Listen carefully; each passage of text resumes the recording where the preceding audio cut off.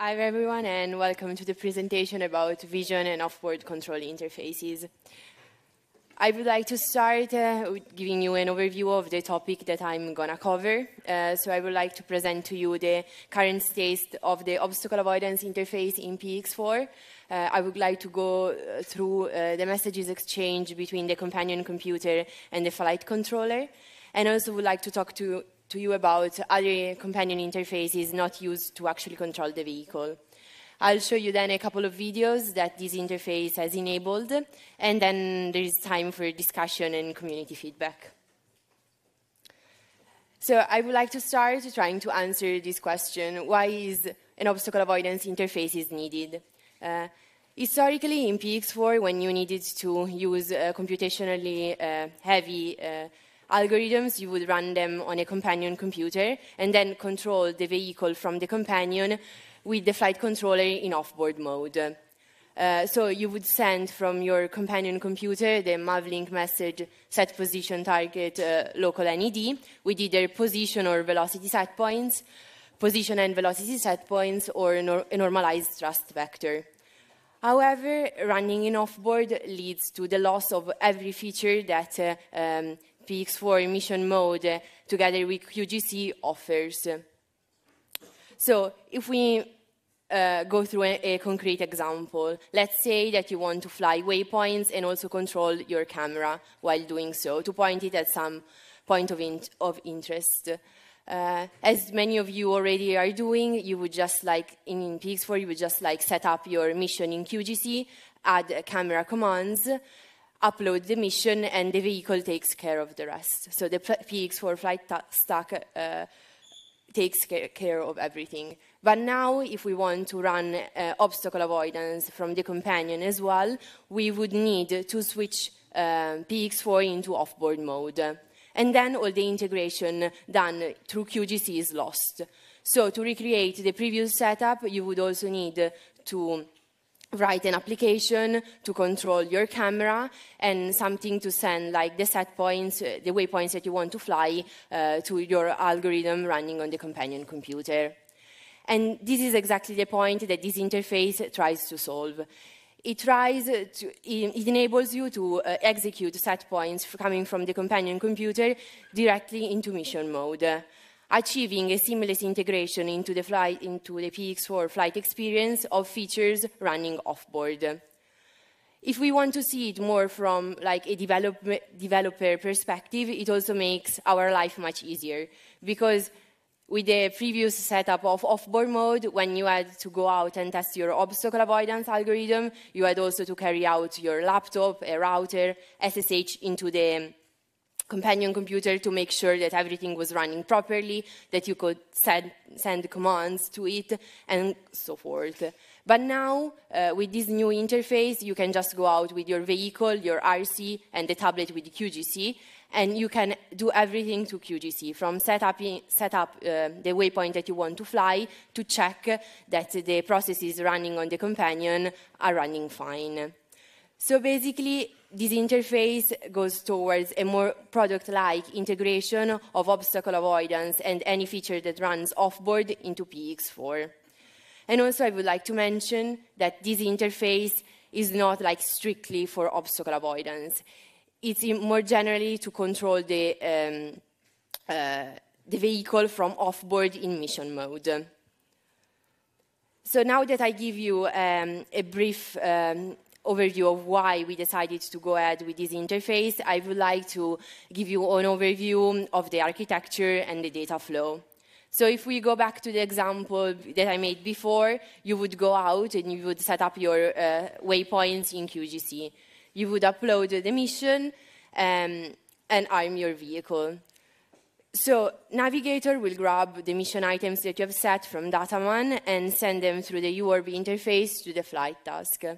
Flight task will reproject from the global reference frame into the local reference frame, and also prepare the set points that are actually then tracked by the position controller. In flight task, it also happens that those waypoints that you have set up are packaged in such a form that are sent on the FCU side to the Mavlink module to be then sent out to the companion. On the companion side, we have MAVROS that translates from Mavlink messages to ROS messages. And then on the ROS side, we have our algorithm doing obstacle avoidance. So in our case, it's like the local planner from the PX4 Avoidance project.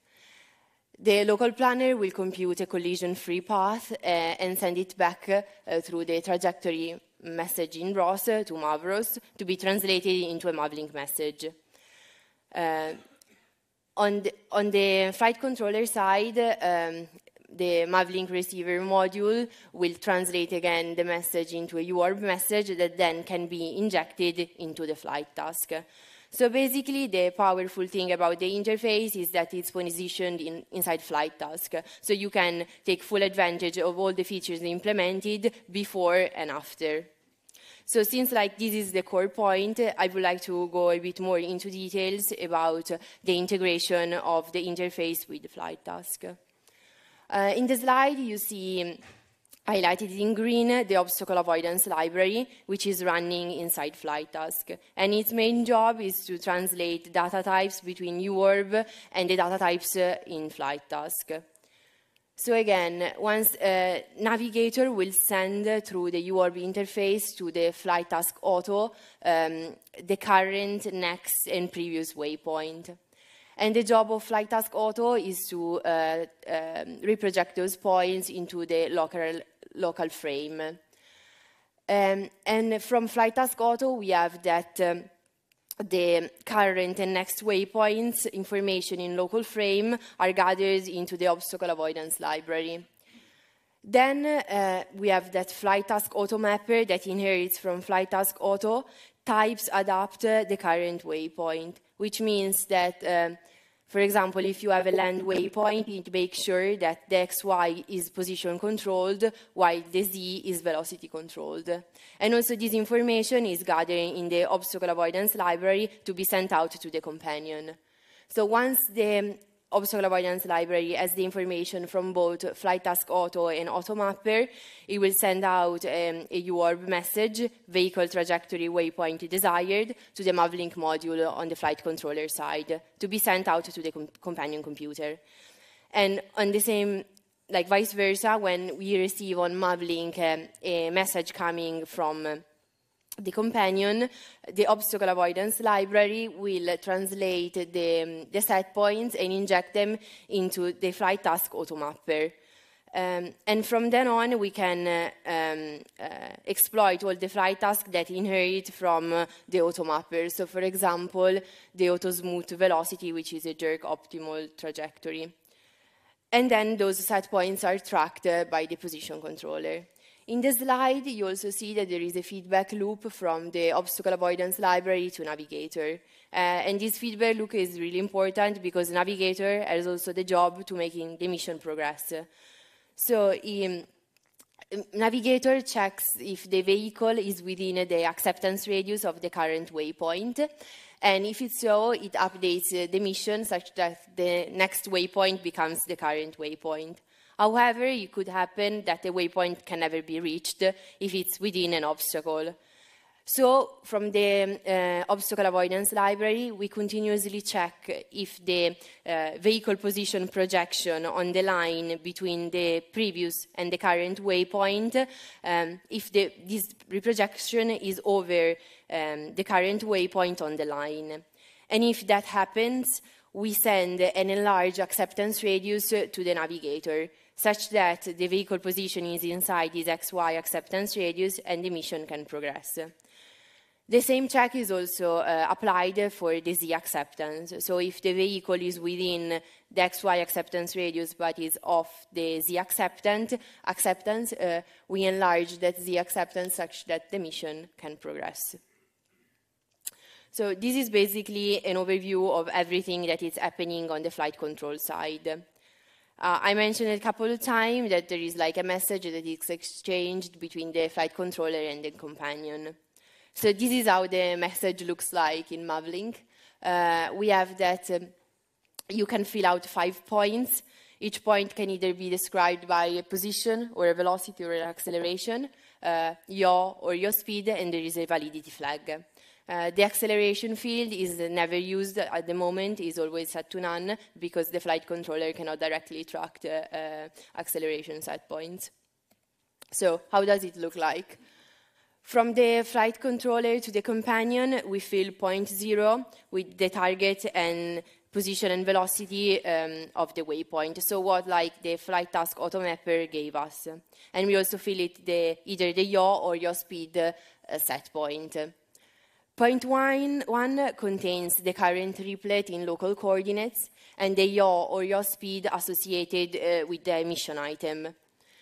Point 2 is the next triplet in local coordinate, again with either the yaw or yaw speed associated with that mission item. And of course, if we fill out either of those points, we set the validity flag to true. From the companion computer to the flight controller, we send only 1 out of the 5 points with either the position or the velocity set points, or yaw speed set points, and also the validity Boolean is set to true.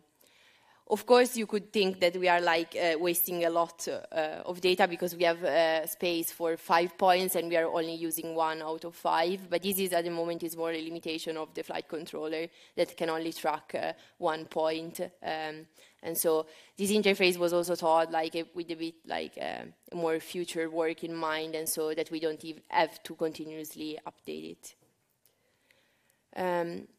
As I mentioned, so this is just an overview of the messages exchanged to actually control the vehicle.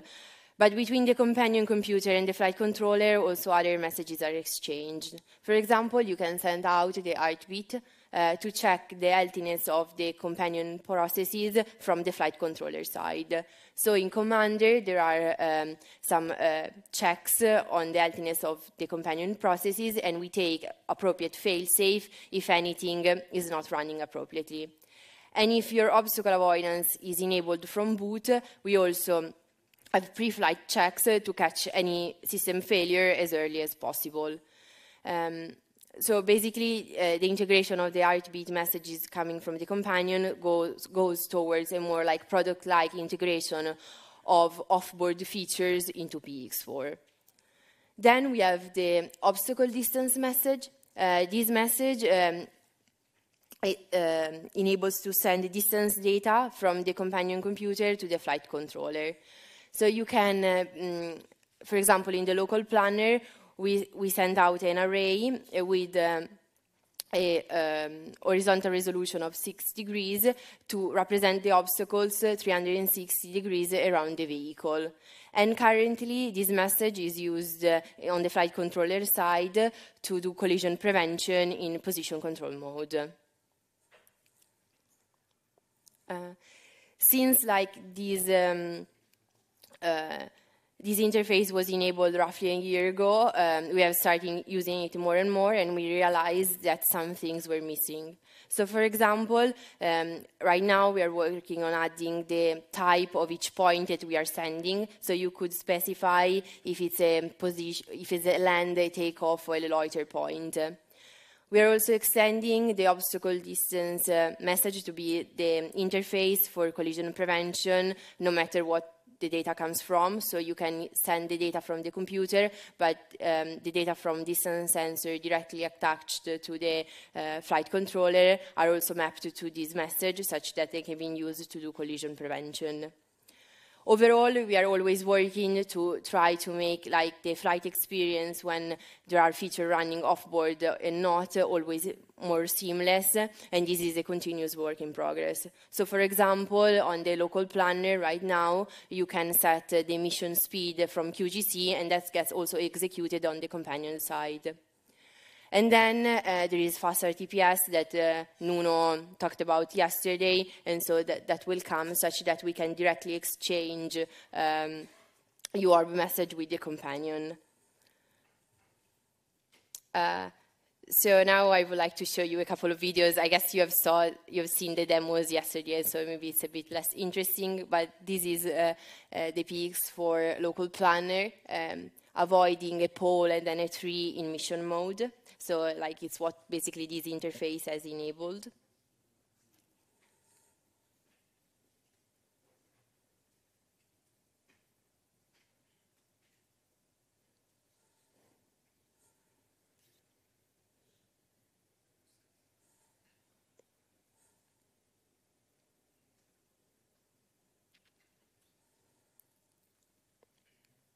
yeah, here you see QGC and the map. And the waypoints will get to the companion that can avoid the tree while doing its survey.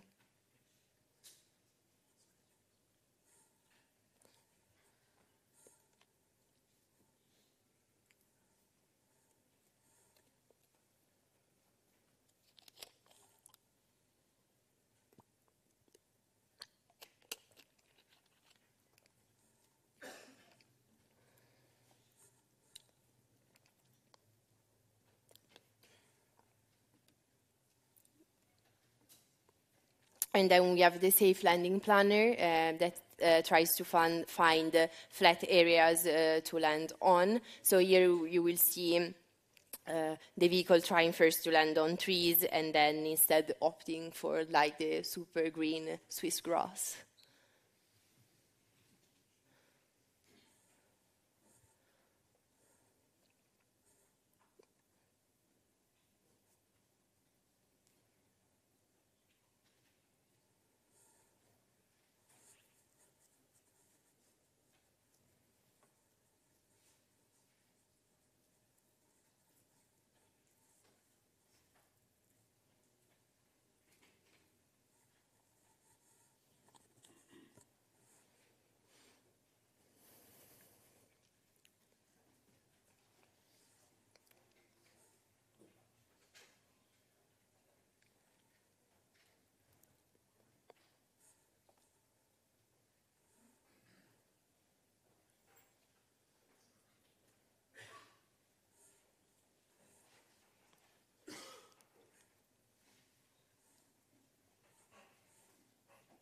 Yeah.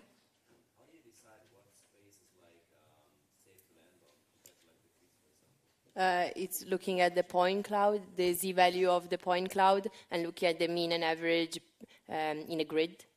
And so we evaluate that just to see if it's flat enough to land. Yeah.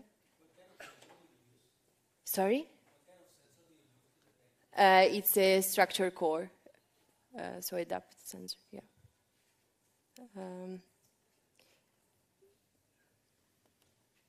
So yeah, all the code is available in PX4 Avoidance. We are quite a recent project, and we would love like for you to browse around, contribute, create issues, and yeah, just engage with us.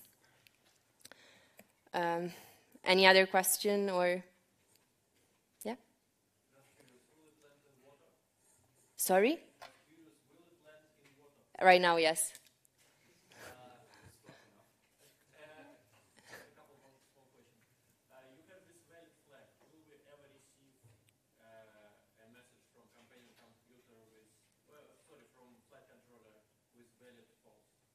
And right now, no. I mean, like the set points are sent only if they are valid. Otherwise, you would receive on the companion side and none. So the same question in reverse. Like, is there any point of sending a message with valid false or not sending? Like, yeah, from the companion side, we send sometimes false, like a message with false on the valid flag because you have a delay. So like if, for example, you are flying in position and the interface is not running, then you switch in an auto mode, there is a delay between like when the companion receives the message, you do the computation and send back the set points. So for that time frame, we need to send that it's not valid what we are sending back. is there a difference between not sending any message and sending? Yeah, there is a difference. It's the fail-safe behavior on the flight controller side. If you don't send anything, you go directly into a fail-safe. If instead you send that it's not valid what you're sending from the companion, we just wait a bit more and keep executing the flight task until we either get something from the companion or we go into fail-safe. Yeah.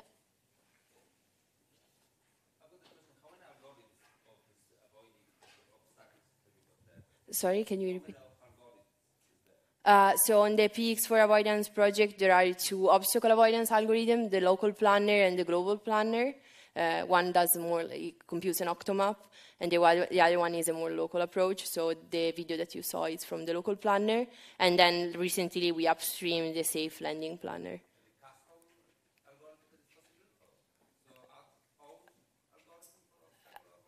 I mean, if you want to use your own, you could just interface. More or less customize algorithm. For example, I want to follow the track as far as I can, not to start just, well, not run, but close to the obstacle and then move it around. I mean, you could customize any of the existing algorithms. It's just going through, at the moment it's more going through the code and understanding what it does and changing the parameters to enable you to do whatever you want. For the obstacle distance, so do I understand correctly that if companion computer today start sending these messages, they will be used by the flight controller and flight controller will fly around? They're used to do collision prevention, so that message is only used on the flight controller side if you are in position control mode, and if you go towards an obstacle, it will stop you from flying into it. And that message, obstacle distance, it doesn't have, like some obstacles may be very easy to fly over. Mm-hmm. That message doesn't have. No, it's only distance data. Yes, it's two-dimensional. Yeah. So, do you plan to extend it? We haven't any plans yet, but if it's something that is of interest on the community, sure, we can discuss about it. So just like, I would like just to get the feeling, how many of you have ever tried to use this interface or knew about it? Oh, okay, I'm surprised. Anything that you would like to do with the interface and it's actually not possible?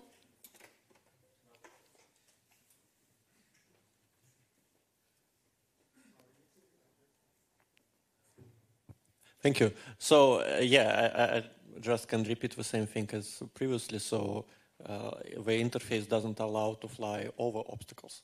I mean, the obstacle distance thing, it's only two-dimensional. Otherwise, the thing is that actually, like, also the flight controller won't let you go over obstacles, you know?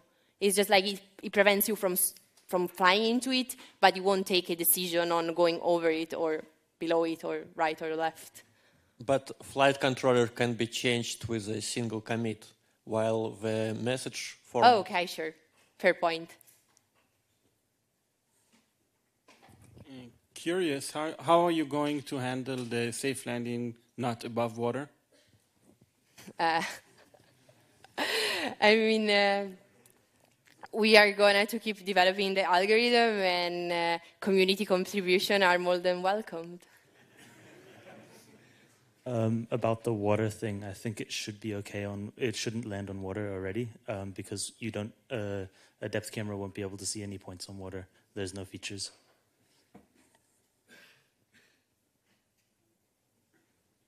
Anything else? Perfect. Can you please raise your hand so I can locate you?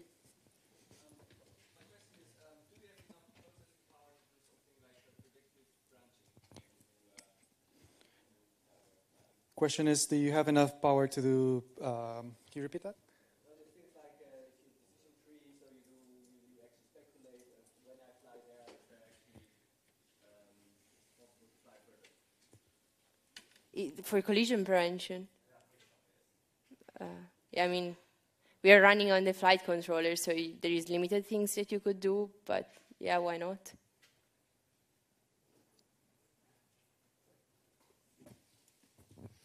I would just also stress the point that it might be really nice to have the feature of going over an obstacle, especially not in a survey where you want to stay flat, but just if you want to make way, you could just still limit it to the maximum altitude, but this would be a really nice feature. Okay, sure.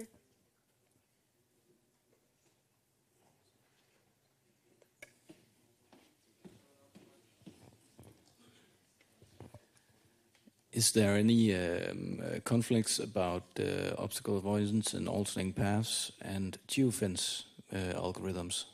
Can you repeat? Is there any conflict between the inserted paths and the geofence mechanisms in PX4? If you run the interface, geofence will prevail because it's an action taken by the commander, so it will respect whatever whatever is the result of the failsafe. If you switch to loiter or do RTL, whatever, like that will be executed.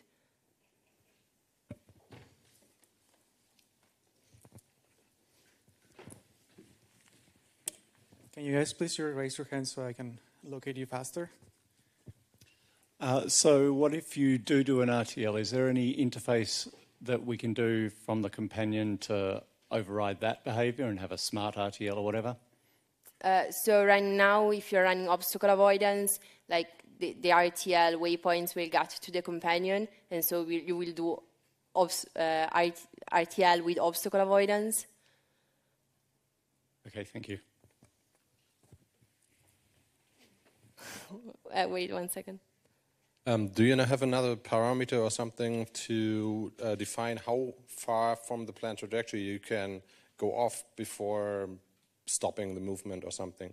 Because in some some scenarios you wouldn't want to go 100 meters off the track. Mm-hmm. No, we don't have anything like that at the moment, but it's actually a very good point.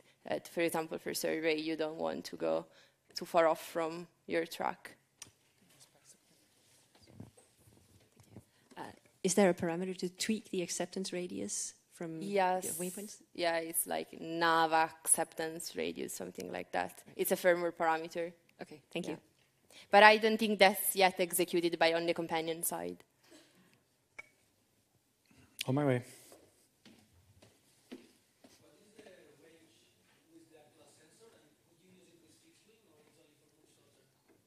Of which range sensor? Sorry. I didn't get that. Okay. The structure core. Julian, do you remember how much is the maximum range? Maximum about 18 meters, but not much detail at that distance, just presence or absence of something. So fixed wing for now? So fixed wing now it's out of question, I guess. Yes. Can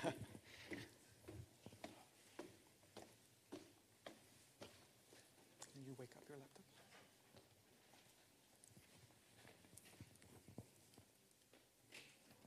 Suppose on the companion computer we can execute with functionality that finds a nice landing spot. How do we communicate that to flight controller?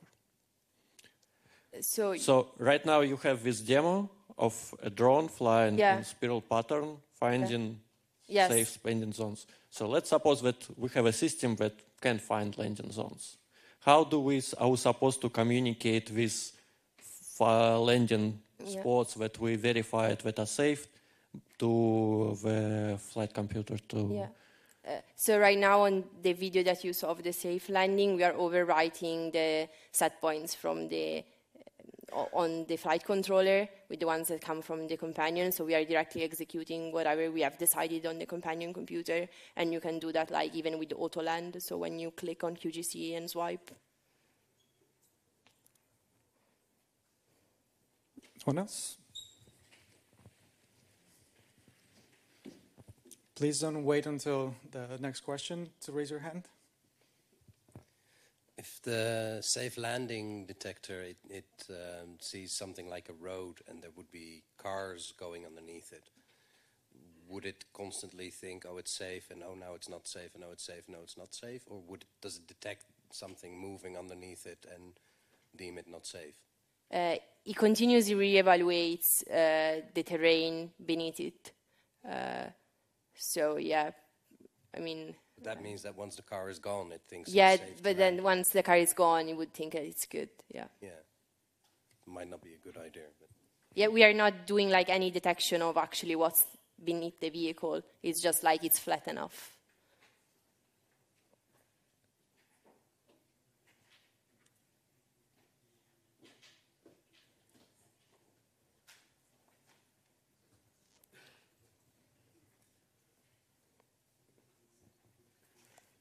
Could it be possible to actually use the algorithm in reverse to detect a moving object and land on a moving object? So instead of tracking safe points, tracking the desired moving point instead? I mean, it would require quite a bit of tweaking and changing things. Like right now, it's not really set up for that.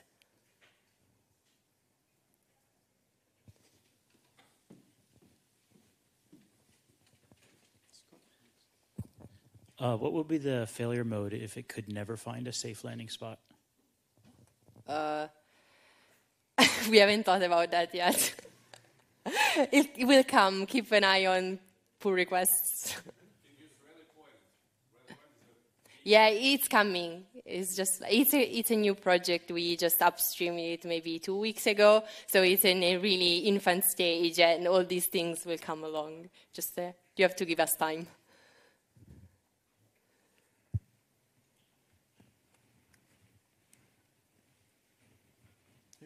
Okay, cool.